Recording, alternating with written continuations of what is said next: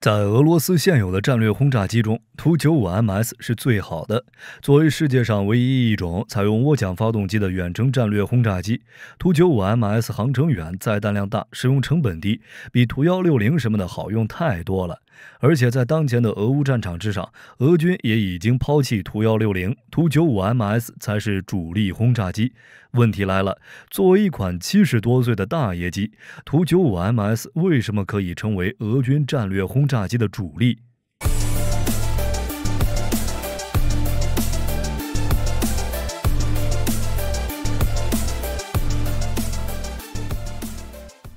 在俄乌战争最初的那段时间，俄罗斯对乌克兰发起的导弹袭击，图-160和图-95MS 都有参与。只是战争进行到现在，俄罗斯基本上都是将图-95MS 当作导弹发射平台，而不是性能更好的图-160。这是为什么？在作战效果上，图-160比图-95更好。一般情况下，俄军袭击乌克兰的导弹大部分都是 Kh-101，而作为图波列夫最新的战略轰炸机，图-160不携带外部挂架，可以装载12枚 Kh-101，其前后2个弹舱内置采用 MKU-6 5U 旋转式发射架，一个发射架带6枚。相比之下，图-95MS 只能携带8枚 Kh-101。很明显，俄军使用图-160的作战效果最好，但事实却是，随着战事进入僵持阶段，图-95MS 成为了俄军的主要作战平台。背后的原因也很简单，运营成本。每支 B-1B 的每小时飞行成本大约为5.2万美元，而结构更复杂的图-160每小时飞行成本至少需要6万美元以上。图-95MS 的运营成本甚至低于每小时3.3万美元的美制 B-52H。而且在实际作战中，图-160通常只使用一个旋转挂架挂载6枚导弹，而图-95MS 的挂载量则在4枚到8枚之间。在2种机型仅进行简单起飞，在安全空域发射后就立即返回的情况下，图-95MS 的成本效益比甚至不到图-160的一半。在这种情况下，中看不中用的图-160就只能执行宣传任务，真正出大力的干糙活的，还是要指望吃得少却干得多的图-95MS。而图-95MS 之所以可以成为俄军轰炸机的主力，主要原因就是飞机上的 Kh-102。图-95是世界上唯一一种采用涡桨发动机的远程战略轰炸机。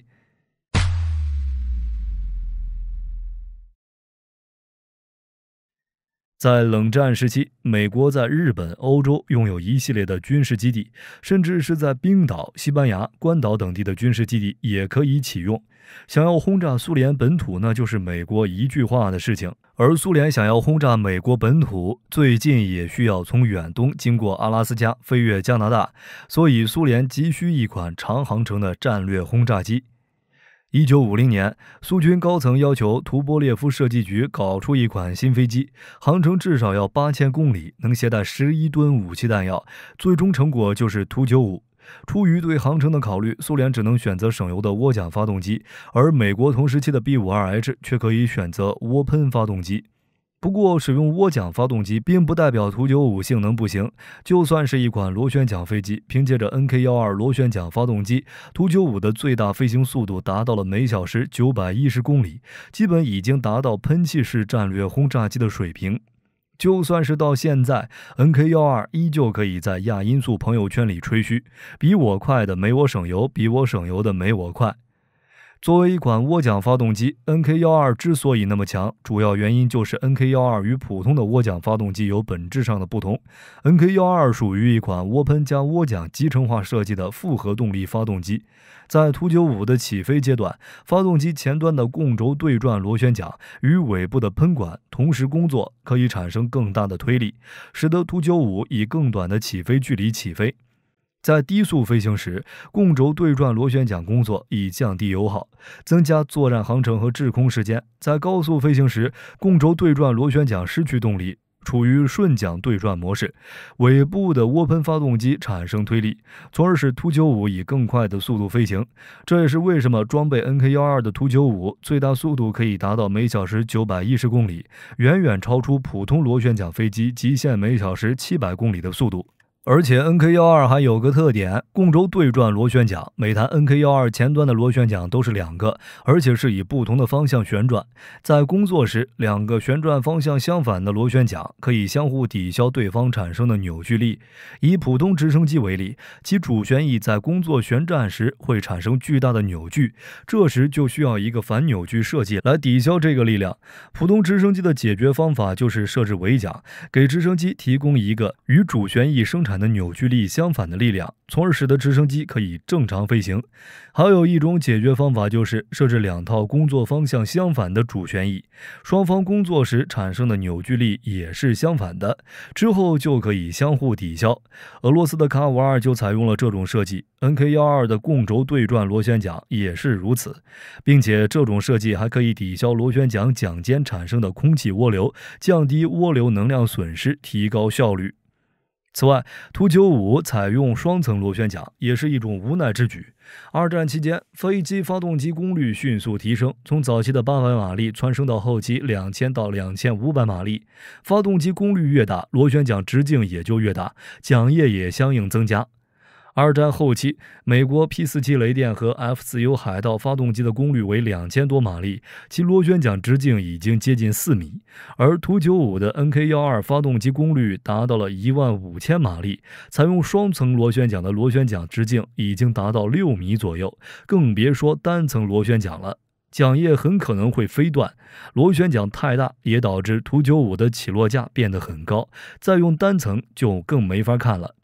不过，采用共轴对转螺旋桨也有一个缺点，噪音实在是太大了。图95的共轴对转螺旋桨虽然可以充分利用动力获取更高速度和高性能，但是当图95的速度达到每小时750公里时，螺旋桨桨间的速度已经超过音速，并会持续产生音爆。而且共轴对转螺旋桨的设计使桨间音爆非常密集，这也导致图95的机内环境不佳，飞行员往往会留下听力损伤的后遗症。同时，巨大的螺旋桨也会成为雷达反射源，使得图95很容易被敌方防空雷达发现并识别。北约军队里还流传着一个笑话，如果你错过了雷达显示器上的图95，那么你还能用耳朵听见它。甚至说图95飞行时，美国海军的水下声呐传感器和潜艇都能监听到从头顶飞过的图95。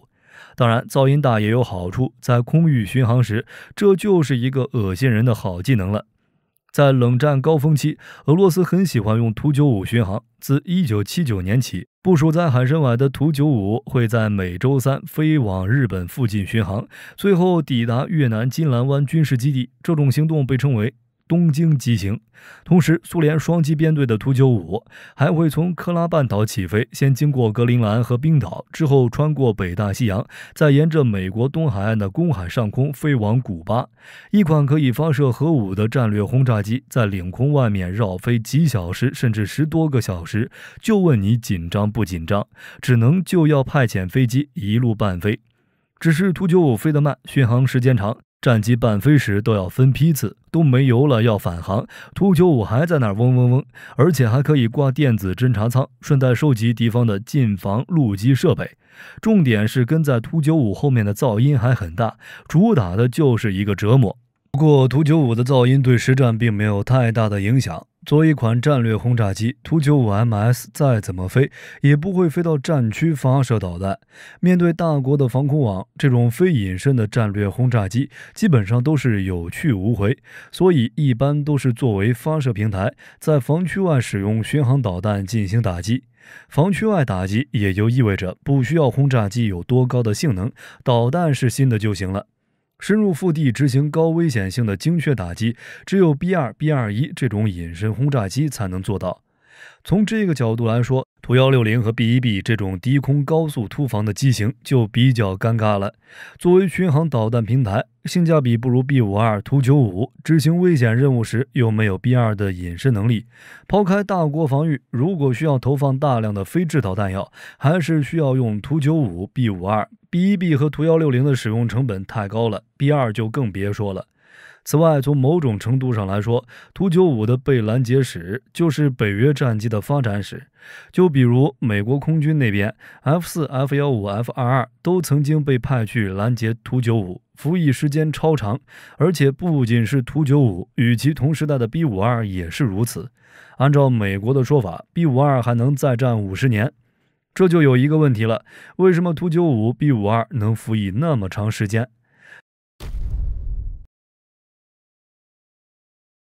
冷战时期，图95是苏联威慑北约的重要力量，经常出没在北约势力范围周边。当图95过分接近北约国家的领空时，双方接触的机会就更高了。当图95遭遇北约截击机空中拦截时，机尾的炮手会将机尾双管并联 AIM-23 机炮的炮口指向天空，表示对拦截的战机并无挑衅之意。而北约也严格限制进行拦截任务的战机，不得对被临检的图95进行启动火控雷达的程序，以免拦截任务演变为战争的导火索。这种情况下，双方甚至会进行非官方的无线电通讯。不过，在冷战的高峰期间，图95都会戏弄半飞跟踪的北约战机。在北约飞行员的拦截任务后的报告中，图95这种外表没有任何威胁性的轰炸机，可以在短距离内突然加速，甩脱尾随的截击机组，甚至有时候突然转向，迫使半飞战机减速，从而拉开双方的距离。并且在1980年代还发生过图95与半飞战机相撞的情况。当时挪威皇家空军的 F-16正在执行半飞图95离开挪威领空的任务，只是由于挪威的 F-16过度接近图95，被图95翼端所产生的涡流影响，以至于 F-16发生短暂失控，导致 F-16翼端与图95擦撞。幸运的是，两机的损伤程度都不大，最后都平安着陆。冷战结束之后，图95安静了一段时间，但是在2007年，普京宣布恢复停止15年之久的图95定期巡逻飞行任务，并一直持续到现在。图95之所以能服役那么久，根本原因就是其基础设计。图95是一款战略轰炸机，本身就是一种威慑，基本不会投入战争，长期备而不用，导致的结果就是被淘汰的风险不大。图95原本的定位是在敌方领土投掷自由落体原子弹，就比如沙皇炸弹，就是图95投掷的。随着导弹技术时代的来临，这种投弹模式已经被淘汰。不过图95在最初设计时，工程师就为它规划了庞大的体积和较长的滞空时间，这在当时是为了满足战略轰炸机威慑的需求。在如今这个模块化的时代，凭借着体积和滞空时间，图95可以是一个完美的空中平台，稍微修改就可以加入其他功能，而且充当巡航导弹发射平台时，轰炸机旧点无所谓，导弹新就行了。这也是图95、B-52这种老爷机能服役那么久的原因之一。而且准确来说，虽然图95和 B-52都是50年代生产的，但是俄罗斯当前服役的图95MS 并不算老。从俄罗斯公布的资料来看，无论是图95MS、图22M3还是图160，都是由位于俄罗斯喀山的戈尔布诺夫飞机制造厂总装。图95MS 和图22M3都是在1979年量产，1992年到1993年停产的。而图160则是在1986年到1994年制造的，真正旧机翻新、不断延寿的只有美国的 B-52H。那么与原版图95相比，图95MS 有什么改进？